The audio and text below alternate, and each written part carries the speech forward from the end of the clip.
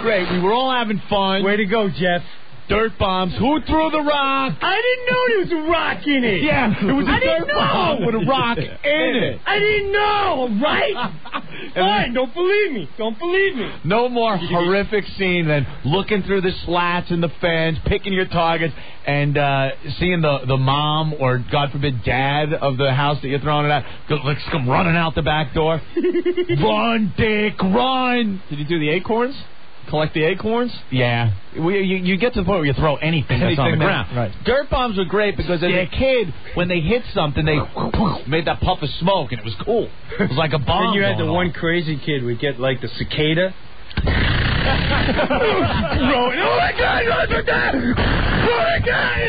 Don't do that, Dick! That ain't funny! You ran from a cicada, you little faggot! Don't do that! He goes and picks it. Don't pick it up! Those damn things.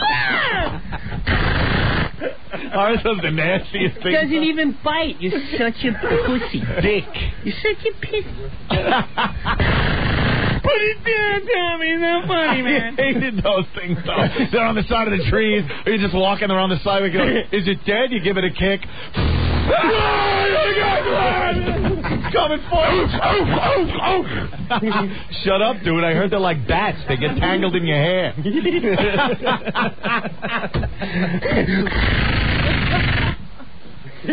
Classic. We had a big tree fort out there in East Iceland, Long Island. Me and my brother. East Iceland, Long Island. Why is that funny? The mean streets of East because I just got the vision. Yeah. A cicada's like a bomb coming in. If you're like up in a tree, like 5 feet up, there's 8, 10 of you, dude. Check out this place. Like, oh my God! You're flying out the window. Chevy broke his arm. That's what happened. This kid broke his friggin' leg. Fell out of our tree fort, wrecked the whole thing. So my father's like, tear it down. Ah, you wrecked it, Dick. We had the rock fights and the dirt bomb fights from yard to yard with the various forts. It's like it's like a little battle going on between the kids in the neighborhood. No chicks. No. There was an occasional tomboy that would kind of go around, but you kept her out of the battles. Well, we had like a playhouse in the back of Phil's house. He had a playhouse. Those for playhouse his things sister. though were faggot. No, but like listen. treehouse, cool, underground. When you had like the thing with the windows and the curtains and the dolls inside, faggot. It's faggot unless you climb and sit on the roof, Dick. I'll give you that. We used to show off. I was such a dick. And I was a fat kid and I hang out on the roof and I go, Phil, put the chair like 5 feet out. And I would risk my fat life at like 15 and jump over the chair just so like one of the twins would be like, oh my God, he's cool. Push it further, I can do it. You're gonna get hurt, Jim. Do it, faggot, or I punch you. And the metal, for some reason, the metal sheds in the back that your pop kept his tools in was never cool to hang out in either. No, because Mom could see. There's too much stuff in there. Too much like dad tools, dark and spider webs. Spider webs and smell like gasoline. So you needed your own spot. It was always a little creepy, too close space. Yeah. Space little kid, you're creepy. touching me. But the friggin' backyards, because I know there's some of my friends, they had the little sisters that had like the prefab little house with the curtains. They're like, dude, hang out in the clubhouse. It's not a clubhouse. It's an overgrown dollhouse, faggot. And I shan't be hanging out there. Unless you're on the roof. Go to the woods. I never went to the roof, but okay. I never thought about a second story on it being cool. JR, what's going on? Hey, what's going on, boys? Hey. Hammer. Listen, I live in Brooklyn. We dug the most dangerous forts possible. We used to have them run electrically by car batteries. That sounds dangerous. God, why didn't we think of that? Listen, we dig a hole. We have flashlights. It looked like a crater hit the earth. We cover it with guardrails and stolen car hoods. The Brooklyn way. You know, Long Island. You know something, JR? Video. You point up a great thing. The difference. It's the same, and it's the same final problem you needed to solve. You wanted a fort underground. Out on Long Island, we would go to the various tract housing sites that they would put up and steal the wood, steal the plywood, and whatever we could get, and make it out of that. Brooklyn over here is taking guardrails and car trunk lids and hoods. You know, the good thing about it was, too, there was no brothers in my neighborhood, so they didn't get to come back there. Oh, jeez. I'm happy enough to look. Brewer, you've been to my neighborhood. You filming a Crooked Line down there. Oh, yeah, I remember. The last white neighborhood, white neighborhood in Brooklyn. I don't want to say it over the air because then everyone's going to find out where it is. White people are afraid in that neighborhood. Jeez, man. Yeah, boy. I tell you, that's a party town, and we took it underground. All right, JR. Later. Thank you.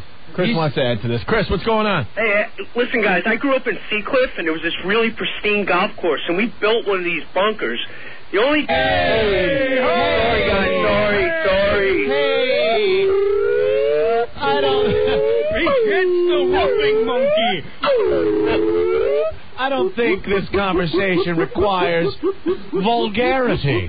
So sorry. My bad. Try again. Without the bad. S. Nice language, Dick. I deserve that. So we used to run up onto the green and grab the golf balls and then run down into this bunker and disappear on the golfers. Like the Viet Cong of and the just golf laugh course. at the golfers. We hide in tunnel. They be Go to running Cambodia where they through the cannot woods, follow. and we just disappear on them. Hey, Brewer. Yeah? Oh, he got you. That's a new gag that they're pulling on everybody, and you're new to it. Dude, I started that game, but you got to get, here's a bit, you got to get the person to say what. Right. That's true. You did say yeah in a question-like form. Oh, I have to say it in a question? I heard that it was like a what in a yeah That's form. so gay. Dude, you're gay for even... You're gay. We get you're gay. We're playing more games on that show, Brewer. Mark, what's going on? Yo, what's up, guys? Hey, man. I got Brewer. He said yeah. I know. Dude, were you listening? He's so psyched. He's so psyched right now. The guy is psyched right now. Calling all his friends. He probably has it on tape. Go to .com. And hit rewind. Watch what he says. Yeah. Listen how freaking stupid he sounds. Watch, I'll rewind Brewer saying it and then ask him something different beforehand. Watch, because he said yeah like such a dick. Hey, Brewer, you a homo? Yeah. Dick. Now I got him saying yeah on tape. Mark, what's going on? Nothing, man. You got bunch of dicks. It's gonna be one of those days today. Hey! The cursing, howling monkeys have come out. What are you doing, Mark? Don't say the S word. Sorry, guys. All right. What do you want to say? Norton, did you have Brewer, did you have little tea parties in your playhouse on the island? Tea party? It was on the roof, Dick. It's on the roof. It's cool on the roof. It's cool on the roof. All right, later, guys. You guys talk. I love that, man. He tries to defend it. I know. You were in the little right on the playhouse. point, man. It just looked down like Dick, I was on the roof. mountain. Dick. Throwing snowballs at the cars. You can see the next block. Yeah, of course. That's cool. That's right. That's cool in Brewer's world. I don't know if we want to do this today. Get aluminum siding. He's bringing up things that are just like clicking in my head. These families. It was a huge deal, man. When like people decided they were getting rid of those cracking asbestos shingles, and the father. I mean, you're talking friggin' suburbia. The father looking outside the station wagon in the driveway. You know, cleaning the siding with the hose. The perfect suburban American family, and he's decided, he's going for it. He's getting the aluminum siding, and he's out there. The trucks are out there. It's a big neighborhood event to watch it happen. Finally happens, and how did the kids appreciate it, dude? I bet I could dent. See the row right under Mary's bedroom window? The yellow one? Yeah, the yellow one. I will dent it with this friggin' rock. Never. Pang! Pang! You'd run for like 20 feet until you realized no one heard it. Run! And no one heard it. No one heard it. You see him out there hosing it down with his suburban dad friggin' hose attachment sprayer nozzle. And then when he gets to the dented thing, he'll just stop and shake his head, and it's just, damn kids. I work, I break my back every day for this. Hey, you bananas, get the hell out of here. Christ, I pay taxes, and you listen up, Tommy, and tell your father I know he's renting the Puerto Ricans. Who did it? And he's not paying taxes. It was the Mercandetti child, wasn't it? I'll talk to his father. And I was like, oh, he's in trouble.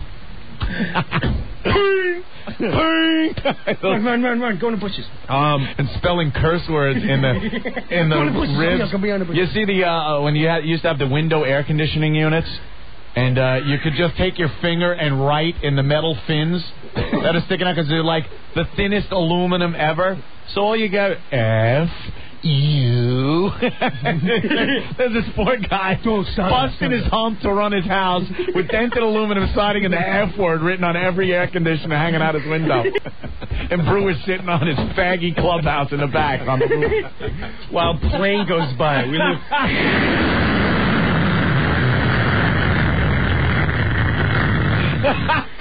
Holy crap, that one was low. We're under the pattern today. It seemed like it was landing there, right? Turn on the closed caption. I can't hear my programs.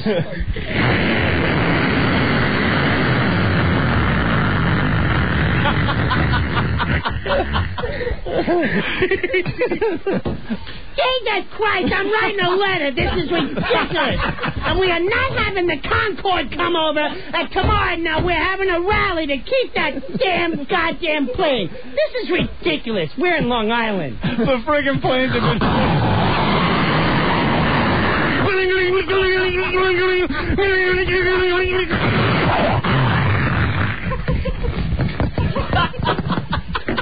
Absolutely not. I am not living with this goddamn thing. Let the Jews over there in Hewlett deal with that. I'm not work too. Here comes the note.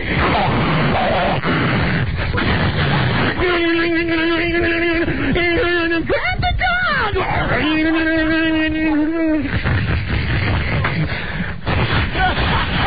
What the hell is that?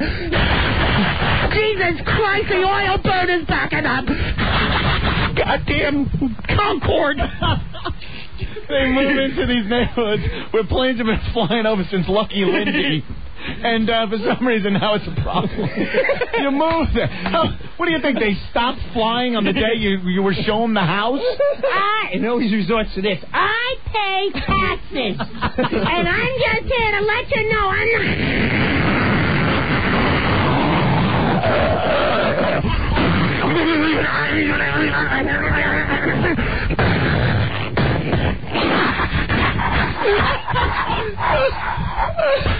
Jerry!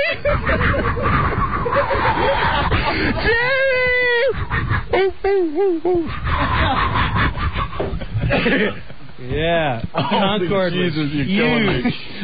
I remember that. Oh, yeah. When they first started flying in. Dude, dudes would come out of my blog. I swear to God, I lived on Hook Creek Boulevard. These jackasses would yell at each other and as a plane. This is too low. Look at that goddamn thing. You're telling me that's regulation?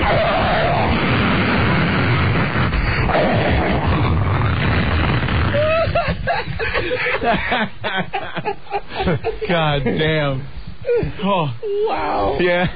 Yeah, when that thing started flying, they thought the other one... Bad enough the porch monkeys are getting closer and closer to our neighborhood.